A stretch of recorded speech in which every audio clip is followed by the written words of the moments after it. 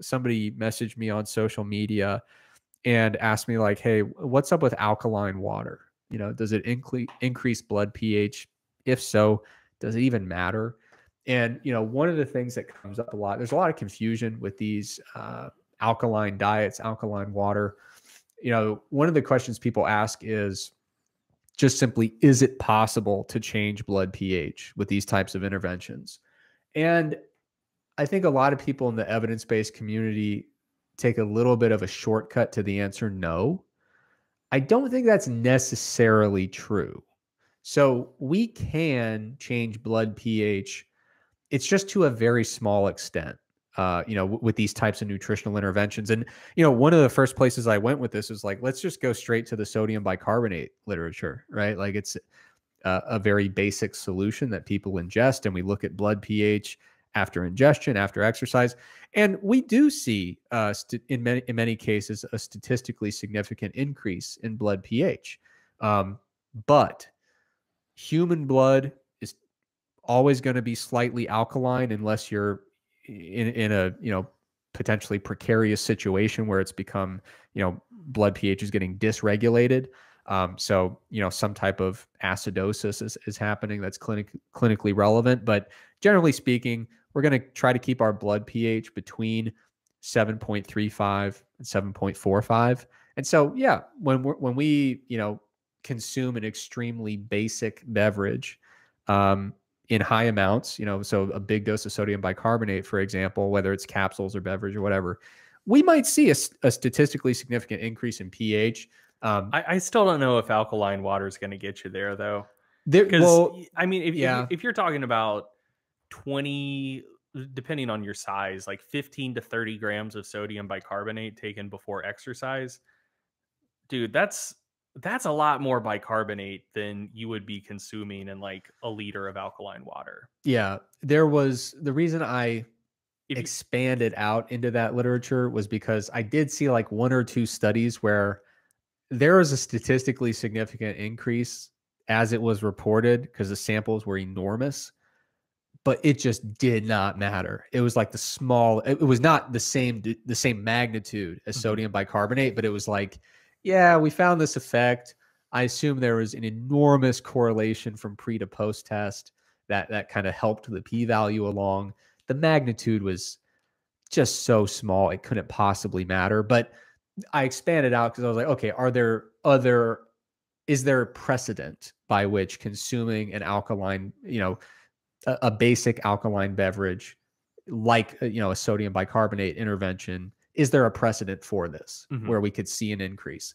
And so the answer is yes, but the answer is also that when it comes to alkaline water, like it's a bit of a shortcut to say like, no, it absolutely never could possibly have any measurable impact on pH, but it just doesn't matter. Like the idea that alkaline water, you're going to consume it and it's going to have a positive effect on, I mean, they make all sorts of claims about stuff ranging from bone health all the way to like cancer prevention. Are you going to consume alkaline water that's going to change your blood pH? Probably not. Even if there was an effect, it'd be so small as to be completely negligible. And will it impact any relevant health-related outcome? None that I can think of. So functionally, it doesn't matter, the answer to this question. Like, is there any reason to be drinking alkaline water? In my opinion, no. But I did want to at least acknowledge, like, there are ways that blood pH can change to a measurable degree, but the body has so many redundant mechanisms to keep it within a fairly tight operating range. The pH thing just doesn't seem to matter. Like you can try to drive it over 7.45, but I mean, alkaline water, like you said, ain't going to do it. I mean, that also still wouldn't be a good thing. No, it'd be terrible. It'd be terrible. When people talk about like health risk from blood pH dysregulation, they're generally thinking about pretty extreme acidosis. Yeah. I mean, if you could put yourself in a comparable state of alkalosis, that would be just as bad. It would not. Yeah. It would not be good. It's kind of like one of those things. I think kind of a slightly analogous situation is when people talk about doing all sorts of weird stuff with sodium potassium balance. And it's like, it's so important to physiological function that there are a lot of redundant mechanisms to keep it within a tight operating range to the extent possible. And in the off chance you are able to override that stuff, it's bad, you know, Yeah. not good. Yeah. So when it comes to alkaline water, the reason I brought up the study was just because someone was they were confused. You know, they said like, "Hey, man, everyone's saying that this can't increase blood pH, but here's a study on PubMed which is supposed to mean something, and it did." Mhm. And I looked at it and I said, "Yes, it did. It was statistically significant. It was physiologically meaningless, and that's a good thing." You know, if all of a sudden blood pH was 9, you're screwed. Yeah. You're so screwed. It wouldn't happen, but yeah. So alkaline water, not worth your time, not worth your money.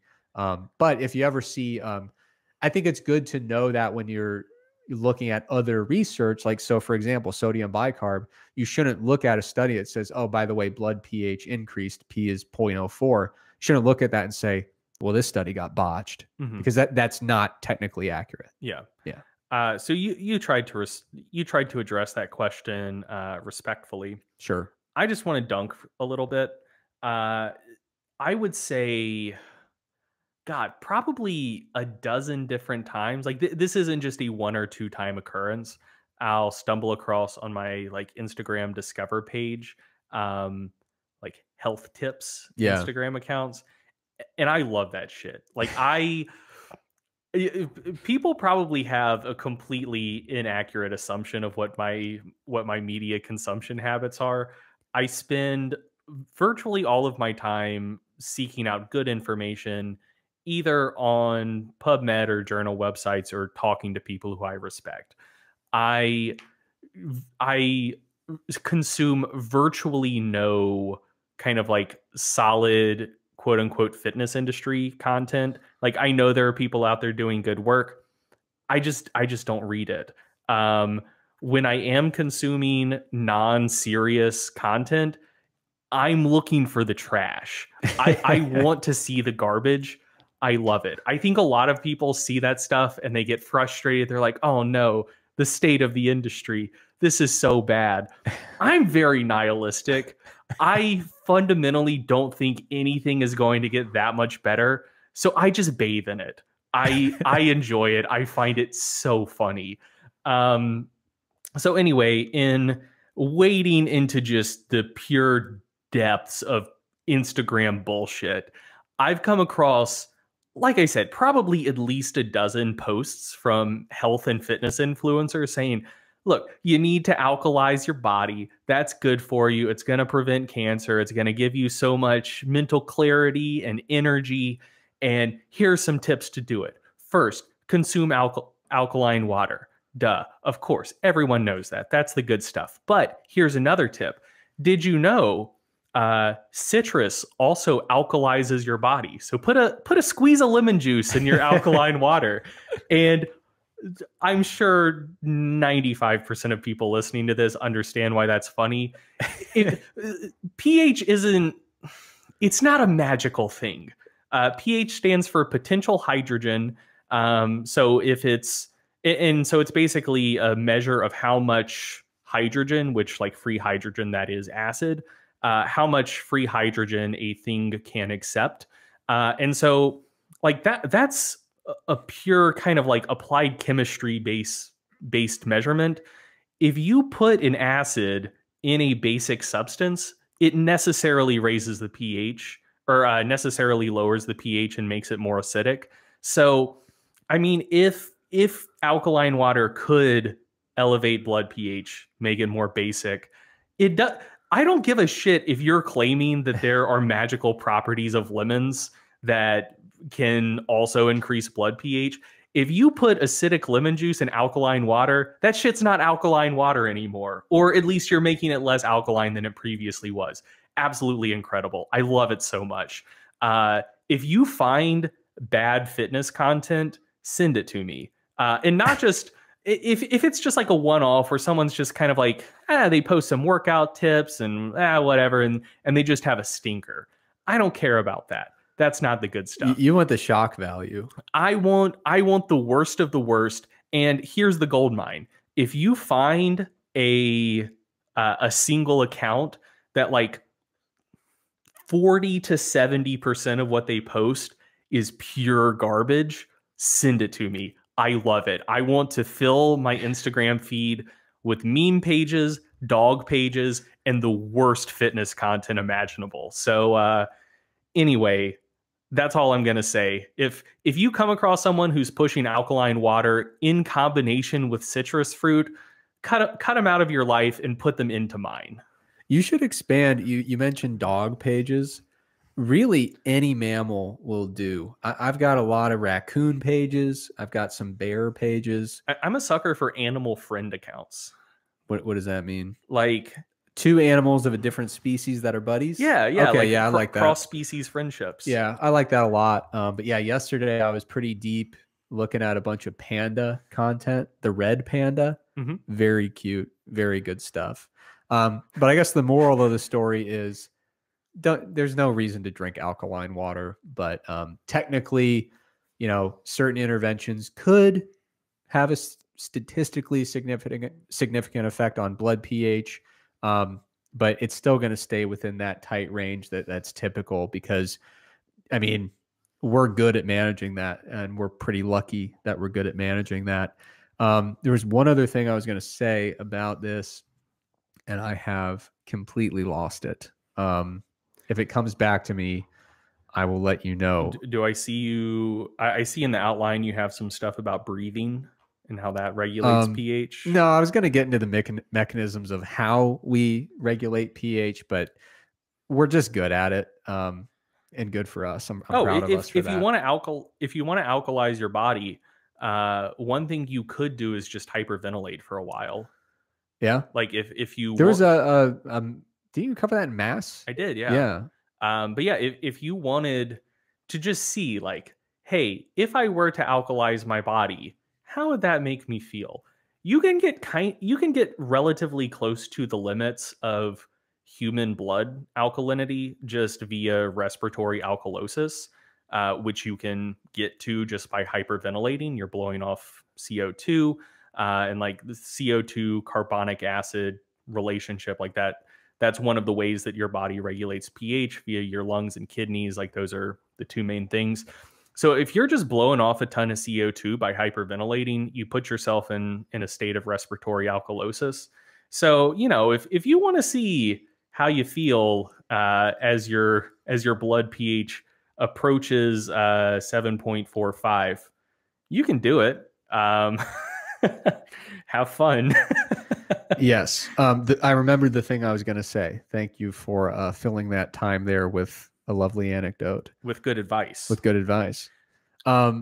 One thing to keep in mind if you are looking through this literature is that urine pH is way more responsive to dietary fluctuations than blood pH. So be sure not to confuse those. Sometimes we kind of convince ourselves, oh, blood values, urine values, whatever, it's all the same. But one of the redundant mechanisms, we have all these overlapping mechanisms for pH control. One of the mechanisms is that your kidneys can kind of decide, hey, how much should we be pumping into the urine here to just kind of balance things out? Yeah, so, that is why blood pH can be so tightly controlled. Yeah. Like your, what is it? Your entire blood volume filters through your kidneys every 5 minutes or something like that. I've never heard that, but I believe it, and it's also crazy at the same time. I believe that's the case. So yeah, if you manage to create a relatively large perturbation in blood pH via some non-pathological means, you're going to, like, all of that blood that you just alkalized is going to pass through your kidneys within the next 5 minutes.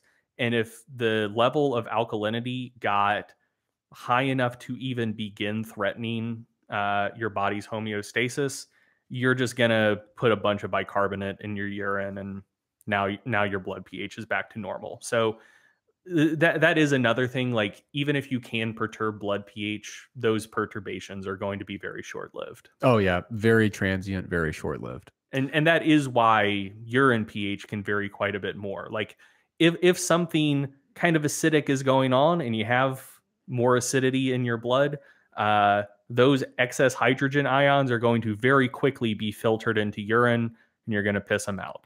If your body does get considerably more alkaline, and you'll also increase respiration to alkalize your blood as well. I don't want to make it sound like it's all urine, but yeah, if your body gets more alkaline, you'll just put more bicarbonate in your urine and get rid of it. So yeah, any perturbations, not only are they generally quite small, but they're also quite short-lived as well.